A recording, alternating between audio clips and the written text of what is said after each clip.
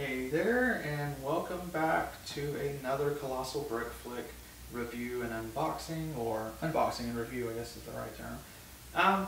This is set number 60242.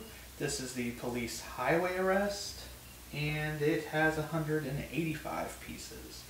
Alright, so this one has 2 stars in this. Of course, we have Duke Detain, which he was another set we recently had. And then we have Vito, I guess the all-encompassing bad guy. Alright, so just looking at the box, you can see that you've got the 2 cars, and obviously, like any good car chase scene, there's always somebody that, some food stand that gets hit. So you see oranges flying, or in this case, fish flying everywhere. And so, yeah. So, let me talk about what I like about this set. Of course, it's got cars. I'm also trying to build up my police force. I've been picking up the little police cars that are usually go for $10, but they've been going for $7 on Amazon and Target right now. Although if you can find them in Target, good luck to you. But yeah, so having another and an even different police car is good for me, even though this is a muscle police car, which besides like state troopers, I've never seen a muscle police car. So, but yeah, we also have, looks like 4 fish. And we have Vito, and that's a nice crate actually. We don't have a crate like this at the moment, so that's good to have. And yeah, and we also have a little a bank vault with money in it as well. Now, it's not many pieces, but again, really important too, right there, speed limit sign. I don't have a speed limit sign yet, so that's exciting. Take a look at the back of the box, and it's standard fare. A little bit of a scene here. I guess, oh yes, it comes with gold bricks. We don't have gold bricks yet either, so that's pretty cool. But yeah, I mean, he shouldn't have hit that crate of fish, obviously, because he's in handcuffs now, and Duke Detain's faithfully putting the money back in the safe. And hopefully he'll return the safe to its proper owner after this. Alright, so anyway, of course he will. Duke Detain, I mean, he's, pillar of law. Alright. So we're going to go ahead and get this opened. Let's talk about the set 2 meanwhile, why I purchased it. I don't purchase everything I see, but if I know I'm going to have a use for it, and usually cars, especially cars that are decent looking and scaled to what, I don't know, I consider kind of the correct scale, even though there's different scales. But if you're talking about trying to have a city on display, I like this scale where you can at least have the figure sitting in them versus some of the cars that you see that are cheaper. That don't necessarily have room for minifigs. So I consider that scale not quite what I want. That'd be good for scale if you were, especially for shooting stop motion and you're doing like an overhead view and you want to see things go by. They can be small and that's fine. But, when you're shooting with buildings in the background or you have figures on the sidewalks, you want the cars to be in scale. So I like this set for that reason. It's 2 cars. I will say this though, the price that you may see online is $30, which to me for 185 pieces, and the fact that it's got so little, I mean, it's 2 cars and they're decent cars, don't get me wrong, and you have a little bit of props, but that's all you're getting. And for $30, that's kind of steep for this set. It's $30 on Lego. I've seen it $30 in stores. We did not pay $30 for this. We got it on Amazon, I believe, for $24 and some change. So, $5 off even is pretty good. I felt better about paying that than what I do. So, some of these sets, it's funny.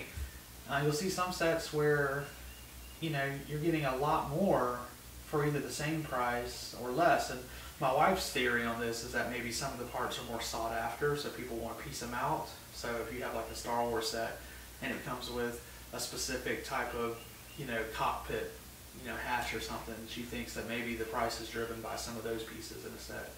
I don't see what would cause this set though to be $30 versus $20 to $25, but I don't know. Anyway, I'm no economist, so I don't know anything about price setting and values or whatnot. But anyway, let's go ahead and open this up and get this over with.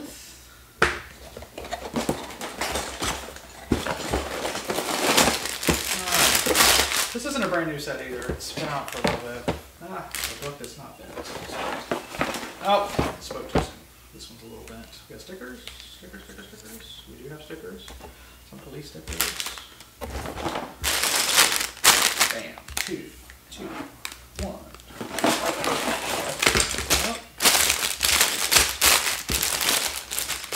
One. Car frame, stickers. And that is it. Okay. So, pretty standard stuff, you know. Numbered bags, cool. One's probably one car, one's probably the other, I'm assuming. Yeah, this is a lot of red pieces. This is blue and white, so that's how I'm assuming, even though I don't usually put these together, but I do see the police minifig in here and Vito over there. So yeah. So anyway, I do look forward to this set. I really look forward to having this car, and I may actually bring my other police cars in here too, just to show some side-by-side comparison after this is done. But yeah, this is going to be interesting, and can't wait to see them. We'll see you then.